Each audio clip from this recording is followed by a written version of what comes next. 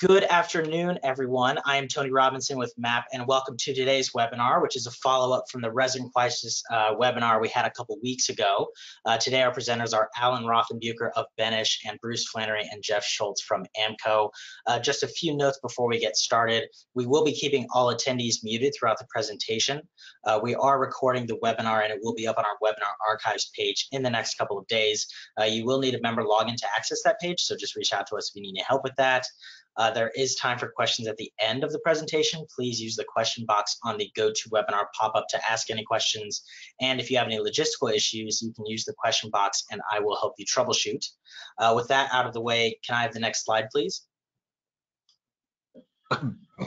So I just want to highlight our member discussion forum like we did last time. We have seen a ton of activity here. Since we split the material section into two, one for material needs and another for members to post materials they have available. This image was actually taken a couple weeks ago, but we are already up to 215 materials needed posts and 117 posts for available material. Overall, we probably have around 700,000 pounds of materials on here, and it's growing every day. So please, if you're a member, please go onto the forum and look. You could just make the difference for a fellow member, and you might be able to get rid of some of the obsolete material in your facility. So that's all I have. Let's get into it. I will now turn it over to Alan. Hey everybody, good seeing you all again, or hearing all of you again. So just by way of update from last time, you all may remember that there were 4 mechanisms for which to insulate yourself from any kind of liability or excuse untimely performance or excuse delays in shipping. And so those were force majeure, and that was tied directly if one of your material suppliers had declared force majeure. The recommendation was make and pass that along right to your customer and declare to your customer that you were also declaring force majeure to protect yourself.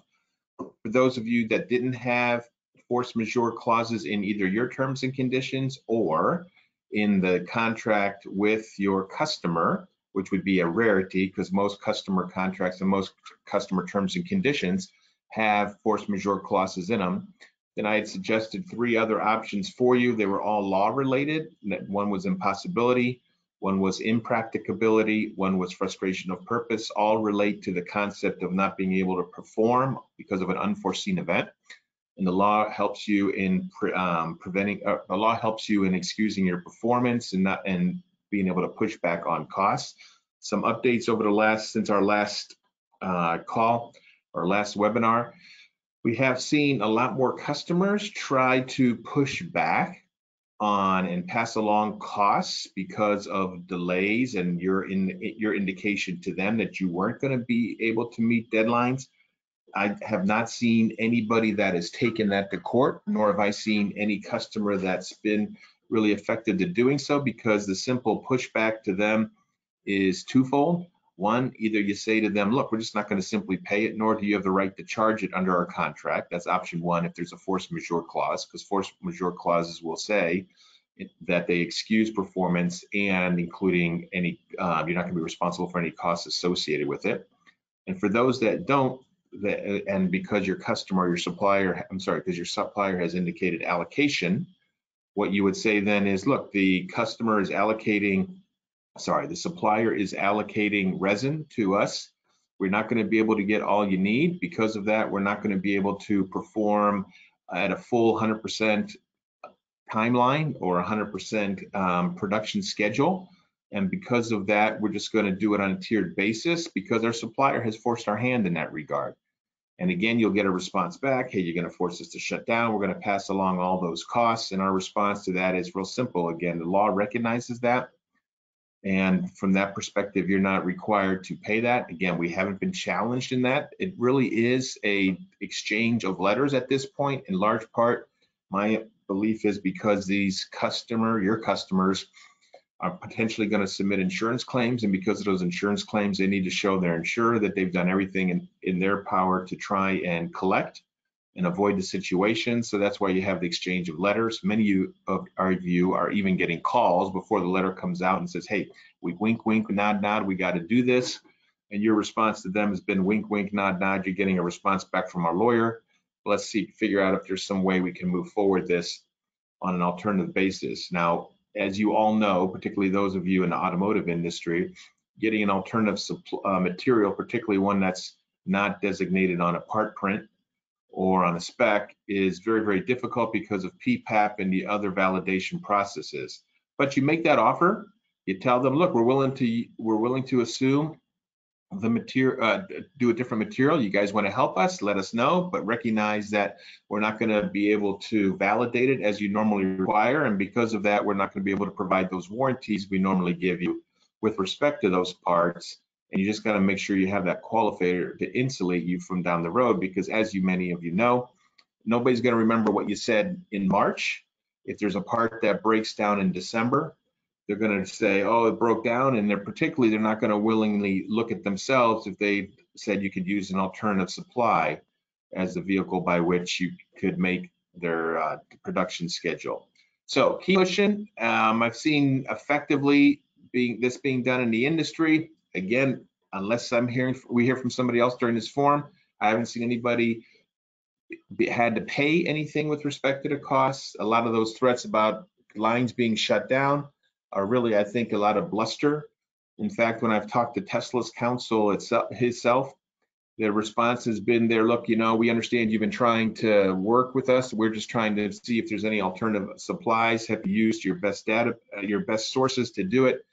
And more importantly, a lot of times you're able to point out to, or at least I did, to the Tesla counsel, look, it's not my client that's causing the issue. Frankly, my client told them about end of fall, beginning of winter, that this was going to be an issue, and the customer ignored him and wouldn't give firm forecasting requirements, and wouldn't listen to alternative suggestions we proposed on behalf of trying to avoid the situation. And usually in this instance, both times I've talked to him, he understood it. He said, all right, you know what, I guess I have to deal with my tier 1 guy, more importantly, to see if we can get them to provide more binding forecasts from all that perspective. So communication is key. All right, I'll be around for the whole thing if there's questions. Otherwise, I'm going to pass it back to Jeff and Bruce. Great. Thanks, Alan. Thanks, everyone, for the opportunity to present again today. Earlier in the month of March, we gave an update, and we're happy to hear that it was very well received, and we're pleased to be invited back by MAPP to participate and provide an update here a few weeks later. Amco has been a primary sponsor of MAPP since 2012 and have enjoyed our relationship with MAPP for the last 9 years. So again, thank you for the opportunity to present a market and industry update to you today. This is our view of the market, and in many cases, we're going to give a broad general overview. In the event that you need more specific details than we can provide today, be happy to have our Amco commercial team engage with you directly or to discuss your business and how we can best navigate these times together. Go ahead and do some introductions. So I'm Jeff Schultz. I've been in the plastics industry for the last 23 years. I've been in both sourcing and commercial leadership roles. I joined Ravago and Amco in 2013 and currently lead our engineering resins business. And I'm located at our North American headquarters in Orlando, Florida. Bruce? Hi, I'm Bruce Flannery. My 40th year in the industry. First 5 were in the molding and extrusion side of the business. Understand that side well. For the rest of my history here, next 35 years has either been working for a producer or in the distribution side. So came here to Ravago also in 2013 as part of being the purchase of ATOP and brought into Ravago, part of Amco, and spent all my life in the commodity side, polyethylene, polypropylene, polystyrene, PVC. So that's kind of my history. Jeff? Great. So just a few slides to introduce those of you to Amco who may not be as familiar, and then we're going to get into the agenda here. So Amco, we want our customers, as you look at this slide, this is what we want our customers and suppliers to think of when they think of Amco, a fast, flexible company with an entrepreneurial attitude backed by the largest plastics distribution company in the world. So we are owned by the Ravago Group. Headquartered in Arendonk, Belgium, was founded by Raf van Gorp in 1961, and the business has grown substantially since then now with over 6,000 employees, 45,000 plus customers, 230 plus locations in 57 different countries, a large number of suppliers, of which 50 we determined to be strategic supplier partnerships with an extremely broad product portfolio. Specific to Amco, we are, as I mentioned earlier, headquartered in Orlando, Florida, and this is where our operations team and management team resides. We've got a very experienced sales management team. We've got over 40 sellers, many of which have greater than 20 years of experience. Application development is an area that we've invested heavily in order to help our customers with innovation and growth. All of our core suppliers are contracted. We've got a large, broad portfolio of products with a world-class distribution network that allows us to get product to our customers as fast as we can. Okay, so for the agenda, we're going to spend a little bit of time, since on March 2nd, when we gave the initial update, some of you were able to see that already, some may be new. So we are going to provide a little bit of an overview, although a more concise version of the root cause of the crisis. We're going to give an update on the current state of the resin market, the effects on commodity, then engineering, and then we'll wrap up the discussion with actionable steps to reduce the impact of the crisis itself. So with that, I'll go ahead and pass it off to Bruce. All right, so a quick review of the root cause. This isn't just about Uri, the big freeze in Texas. Basically, the supply issues we're seeing are the culmination of many issues. So we had COVID-19 really is the beginning. The supplier destock based on the unknown of demand and the fear of demand destruction. In reality, we saw demand surge. We'll speak to that throughout this. Then we hit the worst hurricane season in years, ran out of hurricane names. We see a logistics industry overwhelmed. That's both domestic and international. And then world demand continues to surge. It is unbelievable what we're seeing. The newest numbers today, or this month actually, out of our own GDP projections for the US are over 6% growth. So you start looking at all this and it's just, it doesn't seem to stop, which is great from a sales standpoint, but a little tough on the supply. Then Uri freeze hits Texas. So kind of sitting here kind of going, what can happen next? I don't know, maybe we get plastic eating locusts. I'm not sure what's going to hit. But the reality is we just have had one thing after the next. Go ahead, next slide, Jeff. So give a quick state of the resin market. And I kept this slide in. This one we shared at the beginning of the month. This is actually from a polymer plant, one of our suppliers. The reason I left it in here now is they were able to fix the things that they saw, right? These are pretty obvious problems, and they've been able to do the repairs. We've got quite a bit to speak to it in a minute about kind of how many people are back up. One thing I do want to say is that there's as much of this happened that they could see and fix before they started up. There are more and more problems that are causing them to start up, shut down on things that they couldn't see or predict would happen from being that freeze that hasn't happened in over 100 years. So it's just kind of a reminder, this is the worst of it from a visual, but there's also hidden damage that was done that they're just still figuring out. Next slide, Jeff. So the chemical industry flow chart, please remember, if you'd like a copy of this, you can download it on the Amco website for free.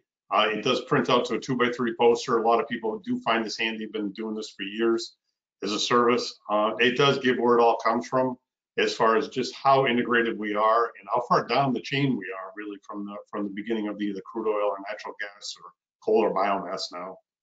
Jeff, you can go to the next slide. So this one, now we're down into the bottom half, which is more the chemical industry flow chart. It's kind of important here. Jeff added the stars on this, which I think are pretty important because what it really shows is all that has to actually be up and running in order for you to get the polymer or us to get the polymer we need to get to you. So a lot of times over what we've been seeing and learning a lot of that we probably never would have learned without this is just how integrated we are backwards and how many things are reliant on the next thing. So just, you got to look at this and say, I need all these monomers or all these feedstocks actually up and running before I can get my polymer. Go ahead, next, Jeff. Jeff, you want to take it from here? Sure. So during the last presentation, we focused on these kind of same four primary topics of supply, demand, labor, logistics, and inflationary pressure. And the goal here really is just to continue to provide an update as we see these different topics. So from a supply demand standpoint, the plastics market reacted to COVID-19 and kind of with the recession of 2009 top of mind, and a real fear of being stuck in a recessionary environment with a significant amount of inventory, which happened to so many companies in 2009. So what we saw was a proactive destocking across the entire supply chain during the second quarter of 2020, which it's hard to believe that's basically just about a year ago right now. Producers at this point are shipping from production, not from inventory. We kind of laugh internally that producers are shipping hot pellets. It's not coming out of their warehouses. It is coming directly off the production line and out to customers. Plants are operational from a supply standpoint, but they unfortunately are at reduced operating rates. Many producers that were in force majeure or declared force majeure right around our last presentation are still in force majeure. I'm not aware of anyone who has yet exited. There will be continued limited relief from other regions of the world, whether that's Asia or Europe, as demand in both of their regions remains very strong. What we're finding now is that, to Bruce's earlier comment, those feedstocks and derivatives are in short supply, as are additives, and we've even seen now shortages of corrugated boxes.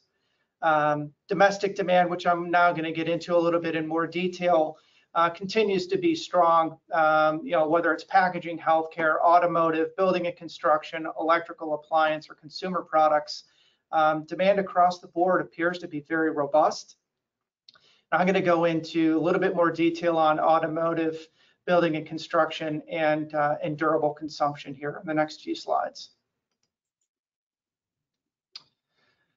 I shared this slide, something very similar to it, which is from IHS, and they talk about automotive builds. And what I'll really just make a few comments, and that is, when I gave this presentation with the February data, the projections at that point were that 2021 was going to be just right around 16.1, 16.2 million units.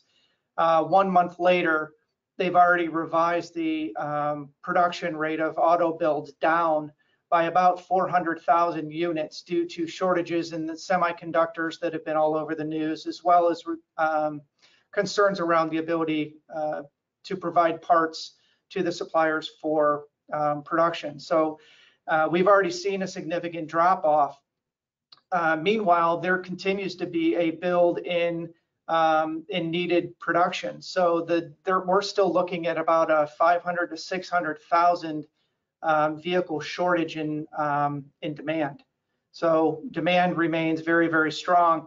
What I'll also point out in this slide is, if you look at 2022, 2023, 2024 on the far on the left graph, but on the far right, you can see builds are going to remain over 16.5 million units a year for the next 3 years. So even though we're struggling to meet demand supply right now, if you look at the future right now shows the automotive industry is going to remain very, very strong. Another slide on automotive, and this just really talks on the far right of the graph what 2021 looks like, and that is the first quarter is going to be a little bit depressed, but then when you look at the second and third quarter, it ramps right back up to what appears to be first quarter 2019 levels. So again, we're going to be looking at an extremely strong demand in the second half of the year. A different slide than last presentation. I thought I'd throw in something on building and construction in that market. So what you're seeing here is a snapshot of new residential housing permits and starts from 2016 to February of 2021. And you'll see highlighted in red a significant surge in both permits and starts of new homes over the last 12 months. So if you look at February 2020, we're looking somewhere in the neighborhood of about 1.4 million permits. It dropped in April all the way down to 1 million permits. And then by January of this year, it surged and almost doubled to 1.9 million permits. And you see starts is pretty much right along with permits. So what we're seeing is a very, very strong new housing, new residential construction rate. This one here is the last slide kind of on the demand, the supply demand front. And this talks about durable goods. So this is from the US Department of Commerce and really provides a pretty good snapshot of where durable spending has come for consumers. So last time we talked about the change in consumer spending, that it was once we went into lockdown and quarantine, there was a significant consumer spending surge. And this really kind of just speaks to that again, but maybe with a little bit of a different picture. So according to the US Department of Commerce, a durable good is defined as a tangible product that can be stored or inventoried and that has an average life of at least 3 years.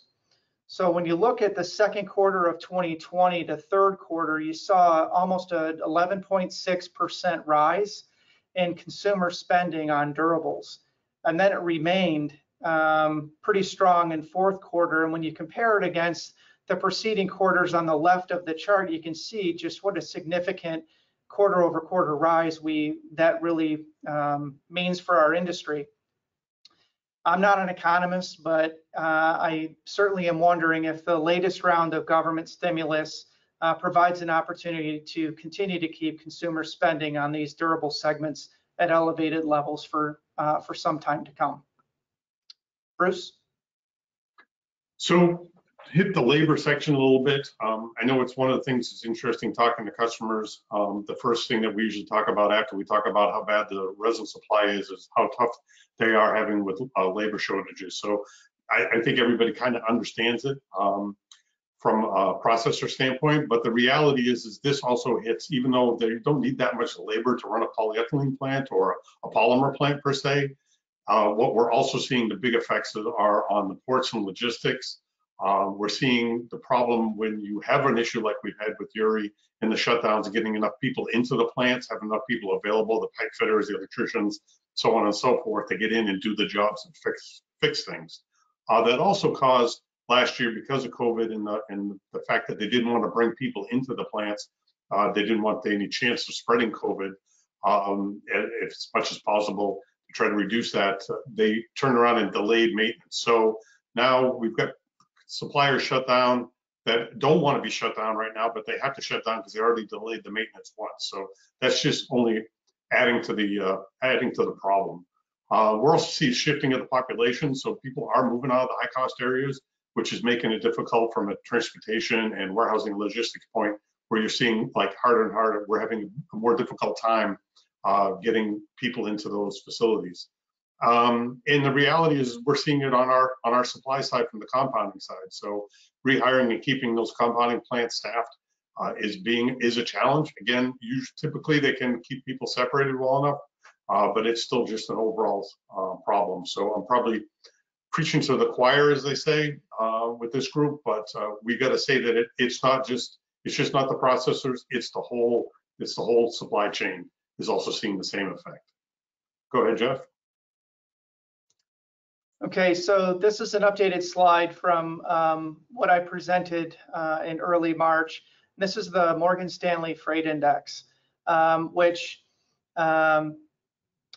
shows a pretty dramatic rise. So I'll draw your eyes to the red line in the chart, which is 2021. When we delivered this the early March using February data, there were basically 5 orders needing to be shipped for every available truck on the road. And 1 month later, in mid-March, it is now all the way up to 8. So not quite doubled, but a significant rise. So we are all fighting right now in the logistics space with, it's certainly taking longer to book freight. It's a lot less reliable, and it is becoming a heck of a lot more expensive to ship product. This is the cash shipment index, which compares year-over-year percentage change in shipper volume over the entire nation's supply chain. And what you'll see here is that we've seen a 35% increase in overall freight activity in the last, call it 12 months. And that number just continues to rise. When we looked at that number earlier in the month of March and in February, the number wasn't quite 35, but it was certainly 30 or beginning to broach the 30% number. So a significant increase. What we're also finding is that bulk truck capacity, there's a finite number of bulk truck vehicles. So that specialized and finite number of vehicles is presenting a pretty significant bottleneck for the industry.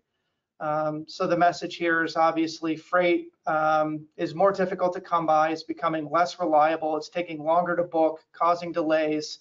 So service, theoretically, we're seeing service down and cost go up. This is a side-by-side snapshot of the port of Long Beach in Los Angeles. So the slide on the left was what I showed in March 2nd. The slide or the picture on the right showing it as of yesterday. And it's difficult to kind of get a feel for that, but what I would tell you is that there are slightly more vessels that are in or near the port in Long Beach now than there was in early March. So it's well over 60 vessels now. Which continues to feed the backlog and challenges of getting those vessels offloaded, and most importantly, getting those containers unloaded and, if possible, filled back up to send back to Asia. And in fact, now what we're finding is that vessels are going back with empty containers because the value of those containers in Asia is so great. Bruce? All right, quick review of this. We've got another one read since the last time, since the beginning of the month. But really, this is a good diagram of just how severely we were impacted or are continuing to be impacted. If you take the chemical flow chart and you kind of break it down now to the polymer side and just how much is in force majeure. So again, across the board, almost everything has got supply issues and is in a state of force majeure. So this is not going away quickly. And we're also really not, the thing is, we're also not seeing with the high prices, everything's up in price too, which is good because it drives the suppliers are totally incentivized to go get the plants back up as fast as possible. But the reality is it's the hyper prices, I would call it, are not driving away any demand. Demand still is very strong, as we've spoken to. So this is kind of, again, we're kind of in a unique situation. Next slide, Jeff. So let me, next one here will be a few for me on the commodity side and kind of where we see it. This is an update for the February. So through the month of February, again, folks, when we did this back at the beginning of the month, this was my way of trying to explain how we've been affected on the commodity side. So this is just PE and PP, and together they're 67 billion pounds a year.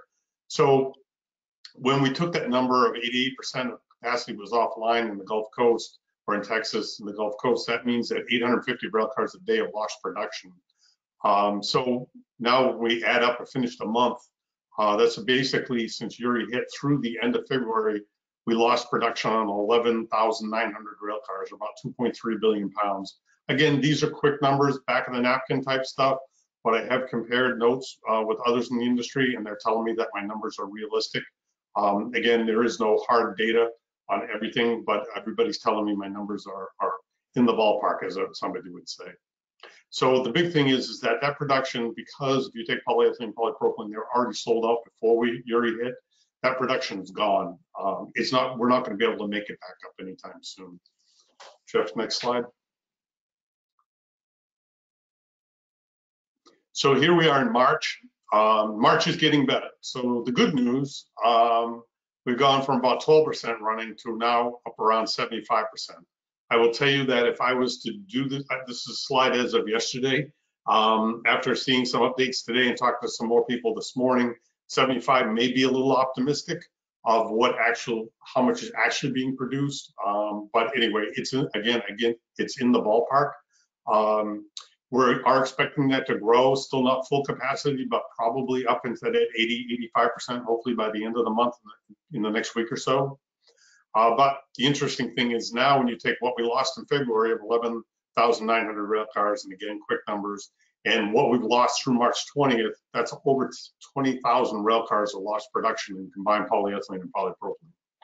So again, I can't stress this enough. We are in a hole from a supply and inventory standpoint. Next slide, Jeff. So what I really expect right now and what we're already seeing is uneven restarts in both polymer and monomer. So you're going to see situations where polymer is up and running, but they can't get enough monomer, so they're held back there, or vice versa, where the monomer is up and running and they're still waiting for polymer plants. Polypropylene is probably the best example of that, where you're actually potentially seeing a decrease in monomer price this month. But the people in the future are saying once all the polymer plants are back up again, we could come right back roaring up again. So again, the future, we'll see what happens. But an uneven start is the best way to put it. You'll also see by polymer type. So you may see certain family of resins, you may see injection molding high density become more available than blow molding. We'll have to wait and see, but you'll see different ones recover at different rates. And it's really just about what gets up and running and what gets feedstocks and what can be run. So don't, just because you have one resin or one supplier is telling you they're back up in 100% supply, that doesn't mean the other 5 suppliers in that market space are anywhere near that. So please be careful not to take one data point and apply that across the industry. With the most of the plants back up and running, it's my opinion we have a chance to get most of the resin kind of back to what we call normal full allocation by the end of June, which will be just in time for hurricane season. So when I say back to normal full allocation, that means we get to supply you with whatever that pounds were that you were buying every month. It doesn't mean we get to double up so that we can build inventory for hurricane season, because I don't believe we'll have it to do that. So we're probably all going to go into hurricane season for the most part with very low inventories. I don't see us digging out of that hole until we get kind of into third quarter. So again, you're going to see specific grades and product families come back sooner. Even suppliers may come back sooner, different ones for the same product types. But then we're all going to want to restock. And I think the restock will take probably all of third quarter and may leak into fourth quarter.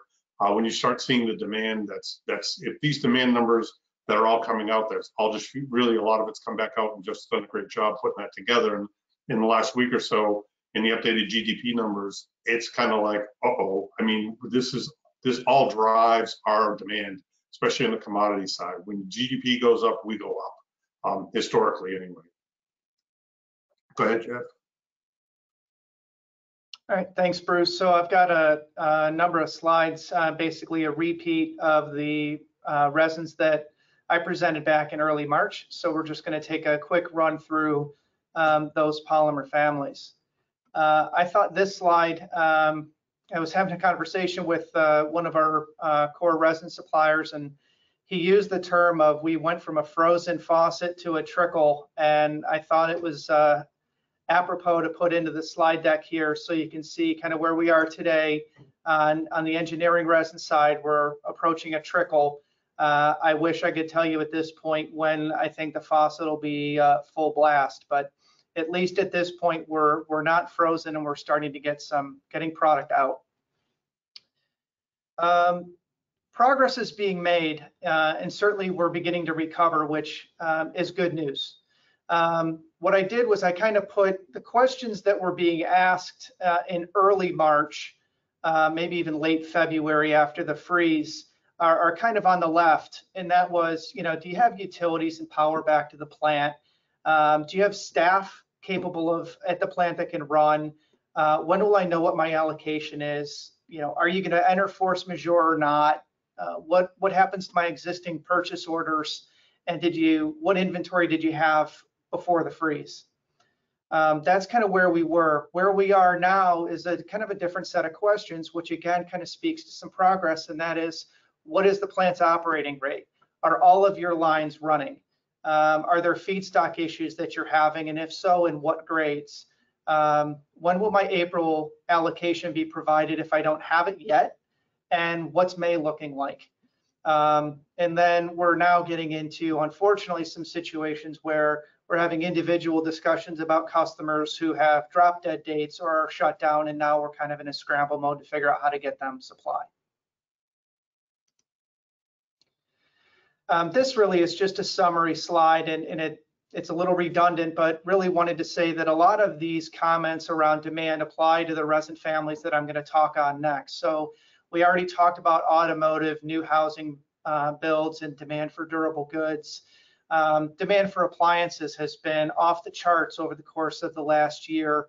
Demand for electronics has been hampered a little bit due to the semiconductor shortage. And demand for medical products has been very strong, and we're expecting that demand for that market space continues and may in fact accelerate once elective surgeries are able to no longer be delayed and can resume. So now kind of getting into the product spaces themselves. So when you look at styrenic copolymers, domestic supply is really tight and is expected, unfortunately, to be all the way through third quarter. Domestic producers are on force majeure, and their allocation allotments to the marketplace are very low in March and April. Good news is domestic plants are operational, but they're just operating at greatly reduced rates. I've talked previously about import possibilities. The reality is demand in Asia right now is very high. Prices in Asia are rising, and the opportunity to get increased exports out of Asia just is not realistic at this point in time. So the unfortunate reality is that we're going to be looking at a pretty tough styrenic copolymer marketplace for what now looks like most of 2021. We will continue to see demand far exceeding supply. Price increases are going to continue. And it's just not a pretty picture for styrenic copolymers at this point in time. Just to give you a flavor, and these are more industry announcements, not necessarily what we've seen in the market yet, but domestic producers have announced increases in the neighborhood of 30 cents a pound or more, and import products are actually up even more. On the nylon 6 and 6/6 side, if you look at nylon 6, it's certainly supply has gotten quite tight due to force majeure in the nylon 6 polymer. Prices are rising in the near term. I do think that supply in nylon 6 will be quicker to recover, certainly when compared to 6/6, and you're looking at probably late second quarter when nylon 6 begins to improve. And I mentioned in the early March presentation, if you're out there right now and have the potential to move from nylon 6/6 to nylon 6, that is a path that I would suggest customers that should really begin to explore heavily. I just think that the supply and pricing of nylon 6 over the near term is going to be far better than 6/6. Getting into 6/6, supply was tight prior to the Texas freeze, and now producers are basically all in force majeure. On the feedstock side, you had planned maintenance in Europe that was slow to recover. Domestically, we had hurricanes impact a plant, power outages impact a facility, and then another one had planned maintenance. All just continued to take supply out.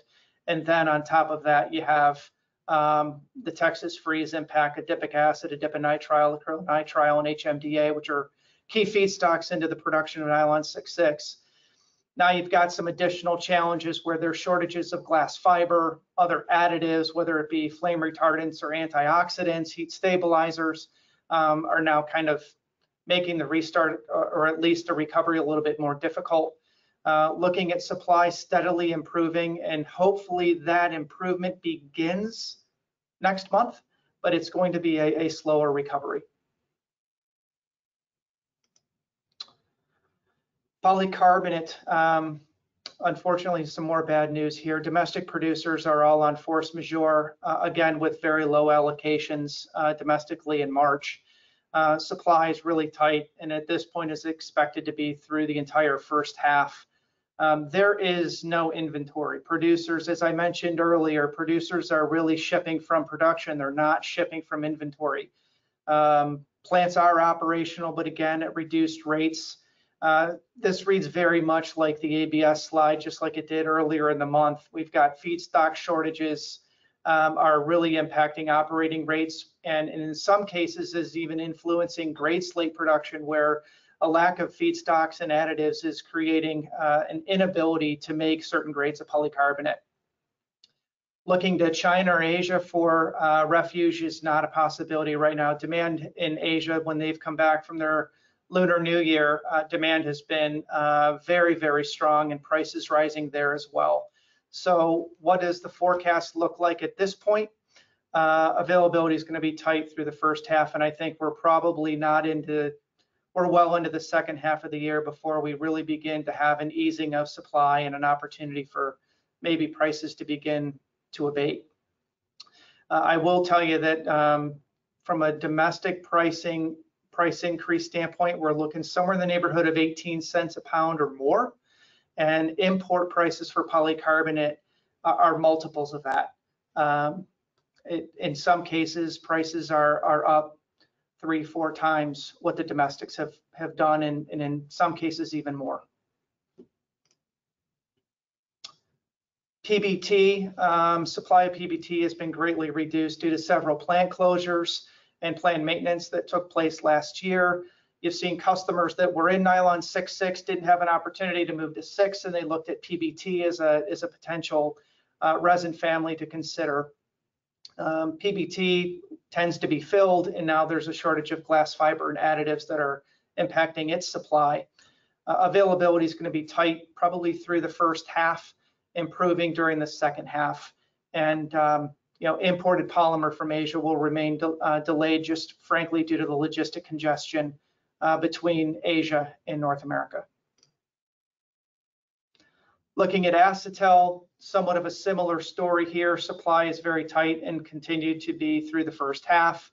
Domestic producers are either on force majeure or allocation, and we're seeing price increase announcements coming from imports, frankly, on a daily basis. So we're starting to see the acetal market from a pricing standpoint really ramp up.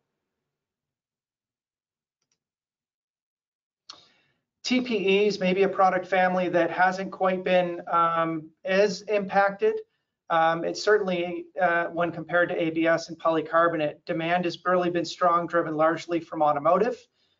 Key feedstocks that are being impacted, Bruce talked already about polypropylene, but you can get into some of the EPDM and subs and curatives that are in short supply. At this point, we're expecting that things should loosen come second quarter, so I think this one should recover more easily than the other products that we've talked about. Last one here on an update in TPU, and we're seeing pretty strong demand across all markets, especially automotive. TPU's been hit by the Texas storm pretty heavily. You can see there that feedstocks, key feedstocks are in force majeure, and global supply is now below 50%. In looking at polyether-based TPU, supply is going to be tight through the first half. Several producers have declared force majeure. Polyether is going to be in a much more difficult space than ester-based TPUs. Prices on TPU are now up anywhere from 15 to 25 cents, depending on product and producer. And then lastly, a redundant slide from March 2nd, and fortunately for all of us, this hasn't changed, and it really just speaks to some engineering grades that are less impacted and more available for sale. So you can see products like Sobix Naril, Celanese Fortran, Sobic Ultem, BASF Ultrason, Eastman's copolyester line, and Ineos Styrolution's transparent specialty products are less impacted by what's gone on in the market and are more available. Bruce.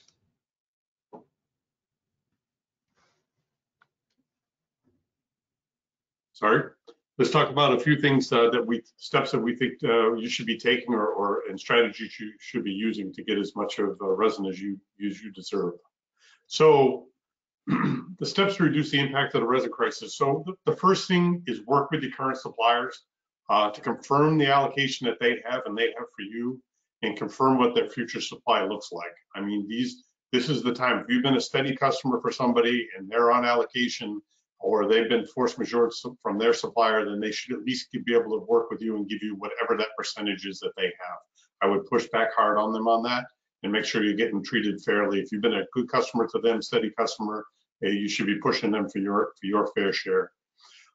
Make sure when you're doing that you're also that your credit availability is there. I can tell you that's one of the things that we're all over, even just to make sure that the customers and our suppliers know that we don't have any credit issues, that we don't want anything held up at the last minute, and you want to make sure that that's taken care of ahead of time, not a problem at the end, because at the end it's maybe too late, somebody else will scoop it.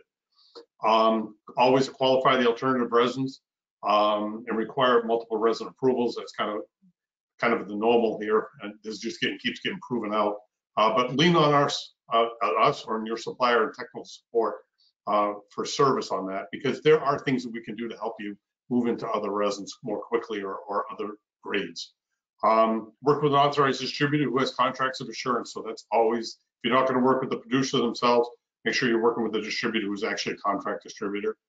And you may be asked to give a long-term commitment now for supply today. So if there's material available and and they have extra material to supply, they're probably going to be looking for something back, and that's usually just, they want to make sure you're going to be a long-term customer. So do your best to do that.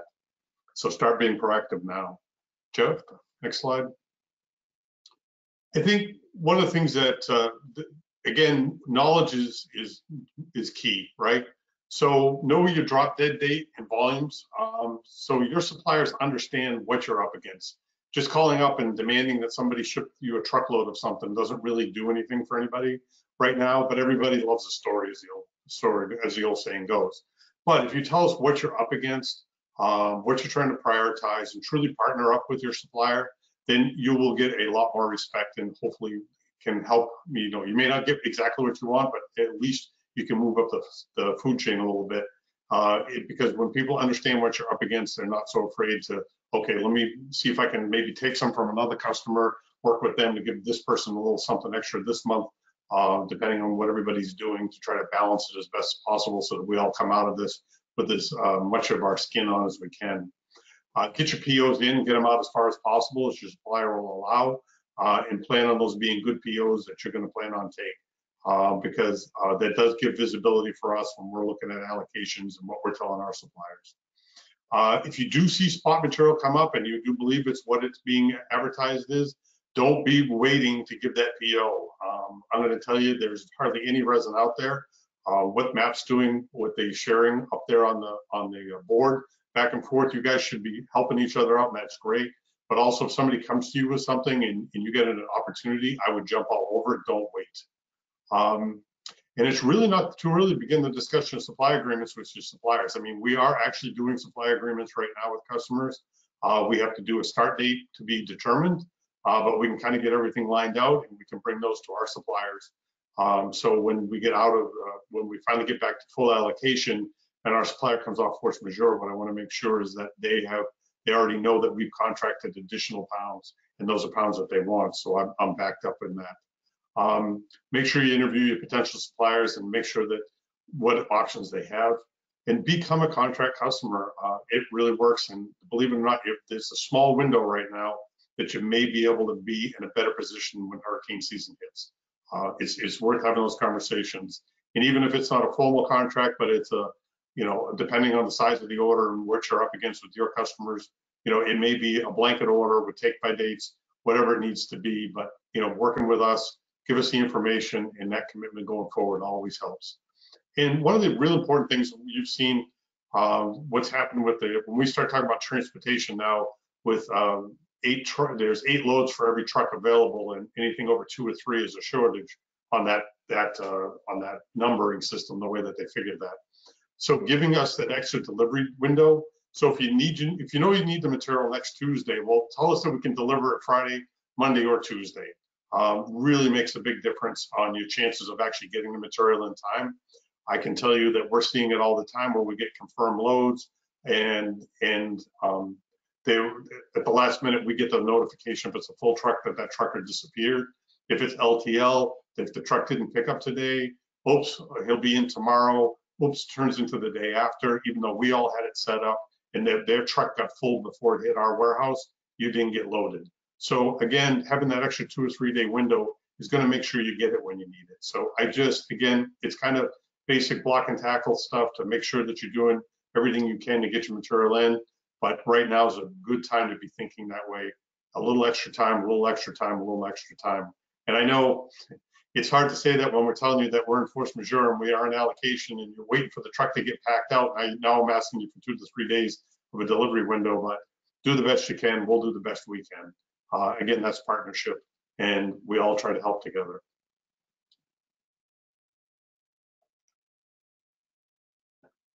Jeff? That wraps up the formal part of the presentation, and certainly appreciate the invitation from MAPP to be able to share this information with you. We hope that you find it helpful.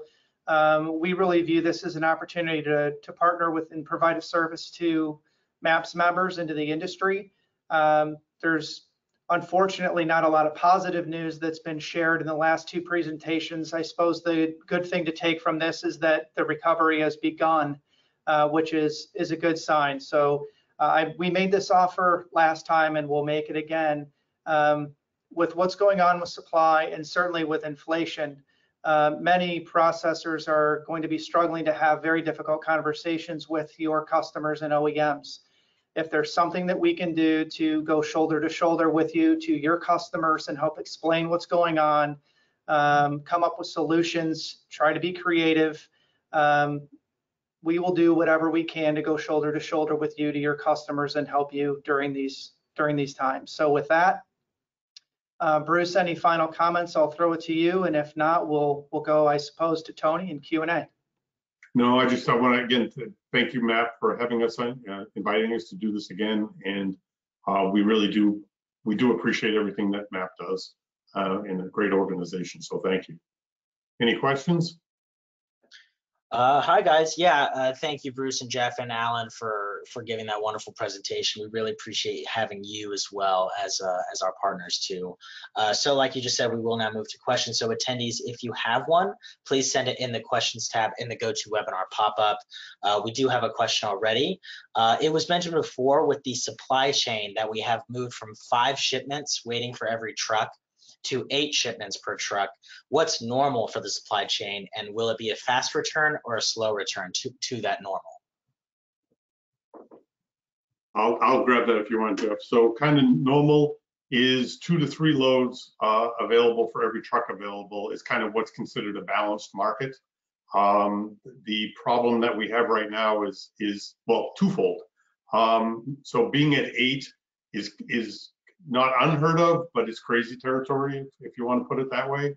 And everybody, basically the truckers get to demand what price they want. So you're going to see increased pricing in order to hopefully drag more drivers in. But the reality is that there's a limited amount of capacity. And we're also seeing the thing that's happening, and we see it just on our own business, where before we might have been shipping somebody material to Illinois out of our Illinois facility, but now we're stuck with only having that inventory because we're down to the bottom of our barrel. We've only got that inventory in our New York warehouse. Well, then that means we've got to further to ship to try to split and try to keep everybody happy. So we're seeing this across the board as you disrupt the supply chain all over the place.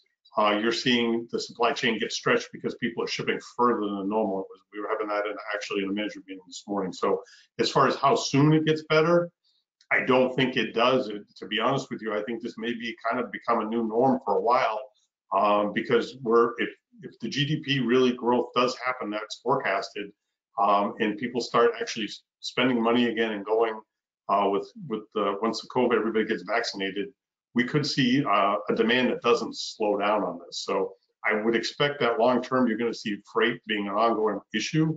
I know we're looking at different things. We're looking at doing more intermodal, whatever we can, but again, it's kind of pushing around the edges as much as possible, but this is going to be an ongoing problem. So to that end, we are working with customers once we get allocations back to try to put resin, either work with us on a contract. We may end up putting material closer to you, doing those types of things where we can put less freight in, because again, it's not only availability, it's cost is going to go up too. Yeah, just try to help add a little bit of color if you just use what the Morgan Stanley Freight Index is showing. And I know this is a bit of an eye chart. The red line again shows where we are in 2021, and then it continues in this light blue line And where you look at it, we're actually going to be approaching another spike here, which I believe is what you're going to see here is the peak of produce season. So as we enter the May through August timeframe, there's a chance that logistics could end up getting even a little bit worse than where we are at the moment. And it doesn't look like there's really any recovery back down to maybe that 5-to-1 level until we're maybe into September to November timeframe. So this is going to be an ongoing struggle, as Bruce said, an ongoing struggle for all of 2021. All right, thanks guys. We do have another question. We tried to place POs for May and June. They refused to accept advanced POs. What is that about?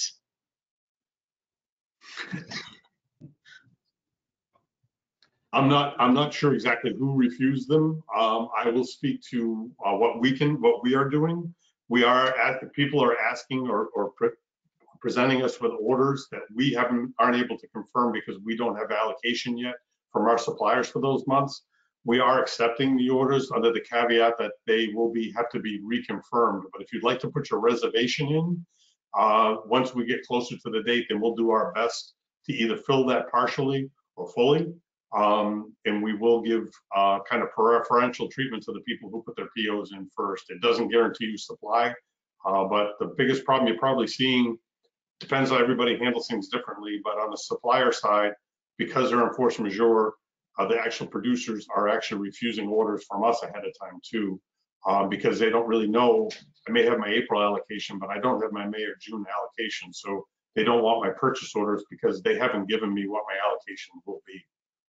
I hope that helps. Yeah, another way to look at it, we've got some producers who are wanting visibility, which is what we've opted in our business to ask for visibility. It's not a commitment of supply, but at least, as Bruce said, you get your reservation in, and we want our system to have all of that so we can see it and potentially take action.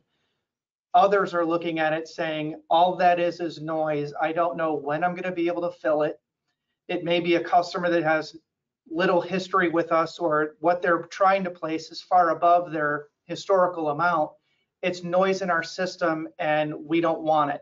So I think maybe what you're seeing is just the preference of your supplier there, determining that they don't want that system full of orders that they know they will not be able to fill. All right. Bruce, Jeff, are you guys okay on time if we go a little bit over? Okay, perfect. Because we do have a couple more questions. So the next one is, how does a supply contract protect a customer if we only have 20 or 30% allocation? Meaning, how do you decide which supply contract customer gets that type of resin if you don't have enough supply?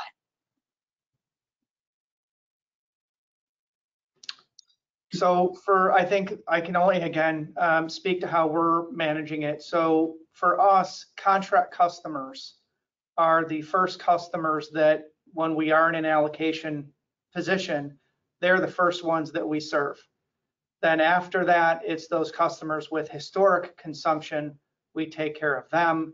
And then after that, if there's anything left over, you begin to fulfill orders that come in that are either not under contract or there isn't historic demand. So even if you're in a 30% allocation, as a contract customer, you should be getting first dibs. So I think that even though you're not going to be happy with what you're getting as a contract customer, you will be first in line. Yeah, and I would just like to add to that is that the reality is that contract customers first. It doesn't mean you're going to get more than you contracted for, more than you had orders in for, but we're going to do our best to fulfill those orders first. And right behind those are our steady customers that had the orders in ahead of time before an issue happened, right? So the people that worked with us. So although we may be on an allocation, it doesn't mean basically we are going to walk away from spot business that we had. I can tell you, especially in the commodity side, there's a group of customers out there that just want to buy in the spot market. And I may have allocation of 50%, and maybe half of that 50% that I'm getting actually was using for spot customers. So I may have allocation of 50%, but I may be able to get my contract customer 75% because I'm not going to support my spot customers. So it's a little bit different for us as a distributor, how we can handle it versus a producer who has to more or less treat, who actually does the formal force majeure declaration, is really going to treat all the customers the same. And so everybody, if they're 30%, gets 30%. And I don't want to get into the weeds, but it's a little bit, we're a little bit of a buffer and can sometimes be a little more advantageous to, it'll be more advantageous to the contract customer with us. All right, we have one more question. Given the high value of accurate data, has Amco suppliers met their earlier stated projections of material availability?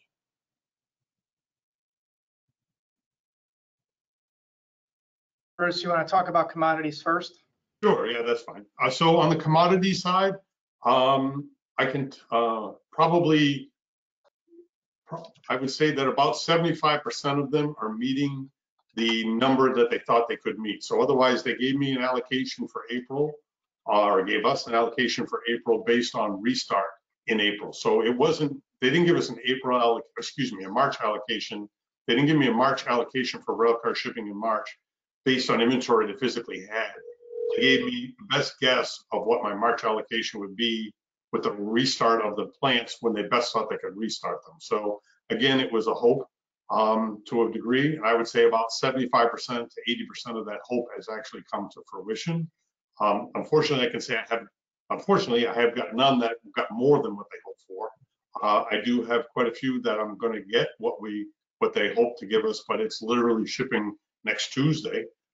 So it's going to be really warm pellets that are made over the weekend. So, I mean, that's kind of what we're up against. So again, and then the other 25%, I would say we're not getting any allocation or we're not getting the full allocation. So it's not a full recovery, and it wasn't a guarantee for the most part. It was more, hey, our best effort based on what we think we're gonna, when we can have the plants back up and running. Jeff, you want? Yeah, I think the March allocation numbers have been a little bit difficult because to Bruce's last comment, the allocation numbers were given with the assumption of their plants restarting. There really wasn't a whole lot of inventory on hand that they could ship from. So what they had in inventory is gone. They've shipped everything that they had at this point. And in March's allocation, I would tell you, has probably been right around, I think that 75% number is a pretty fair assessment. Some suppliers better than others. I think what we're finding though is that the allocation might be, for example, we're going to now get our April allocations. The April allocation doesn't mean you're getting it April 1st. Suppliers may ship the last week of April and it's technically still an April allocation. So I think we're going to find over the course of the next 6 to 8 weeks some challenges of you may get your allocation, but it may be at the end of the month, not necessarily in the beginning or the middle when you really needed it. So there's going to be some pretty, maybe some fits and starts with when inventory comes in. That's going to be the real challenge for the next, I would say, 8 weeks. All right. One more question. What effect, if any, has the resin crisis had on the ability of resin producers to develop and launch new technologies, as it is my assumption there is tightness in their available resources? I think that at least on the engineering resin side, the continued work on R&D, I would say that that's likely been hasn't been interrupted a whole lot. You know, the engineering side, the life cycle is so much longer. I think that those efforts are going to continue to go regardless of where we are right now. Things that were in process are going to continue to be in process. The issue may be when those technologies actually ramp up and are at full scale. But I don't envision that the R&D efforts at this point are really starting to wane. On the commodity side, I would kind of mimic what Jeff just said, as far as I don't think you've seen any slowdown from what people are working on from a development standpoint. But one thing that really has been affected on the commodity side is the completion of multiple plants that are out there and being built. So if you take all the additional polyethylene capacity that was slated originally to come on last year and this year, it's because of COVID and the slowdown in construction, a lot of that has been delayed till next year and the year after. So not so much on the R&D side, but it is the implementation of that new technology and those new plants that we had expected to be up and running right now are not up and running. So again, they will eventually start, but they are behind schedule really due to the COVID. Basically the COVID's been the big killer at the moment. These things are hard to start up anyway, and it's huge projects, 5-year projects, billions and billions of dollars. But the reality is that they've been severely affected by how many people they can physically have in those plants, building them and finishing them. So that's probably been the bigger effect that prior we would have expected that this new capacity, if it had come on, we would have been able to do a faster recovery from Uri. And some of the new plants that were coming on weren't in Uri's path, if you will, with the additional capacity Nova has in Canada, and then the new Shell plant on polyethylene, and the Borstar technology plant out in Louisiana. Those areas weren't as affected. So unfortunately, because of COVID and because of everything else that's happened, they're not in a position to help us out recover in the marketplace. All right, so we don't have any more questions. So again, I want to thank Amco and Banish for offering the information today. Just a reminder, the recording will be up by the end of tomorrow on the MAPP website. We will be sharing the slide deck and the contact information for Bruce and Jeff. So if you have any further questions or you want to chat more, feel free to reach out, please. And thank you to all attendees for being here. And I'm now going to end the webinar. Everyone have a great day. Thanks.